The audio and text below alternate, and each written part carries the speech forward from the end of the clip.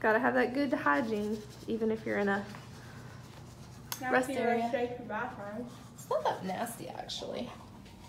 My hair is frizzy. It's horrible. It's gonna rain. Ugh. You wanna get? Oh, the Natural Bridge Zoo. They have a zoo. Well, we're not going there unless we come back. Natural Bridge Dinosaur Land. Bridges of. Covered Bridges, Virginia. Luray Caverns discount Official on that. regional map. Yeah, should know about it. West Virginia. Yeah, these are. I get these as like largest quilt shop. That'll be our probably in the next 10 years for us. Probably. At the rate we're going, Smith Mountain Lake. Oh, we used to go to Smith Mountain Lake. I love Smith Mountain Lake.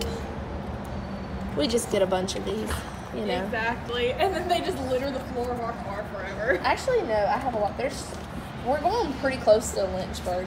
We could stop and say hi to Kristen if you want to actually meet her. Yes. I've never seen a black. There's another one, and there's like a bunch of them. So they only live on the eastern part of the state. I see how it is.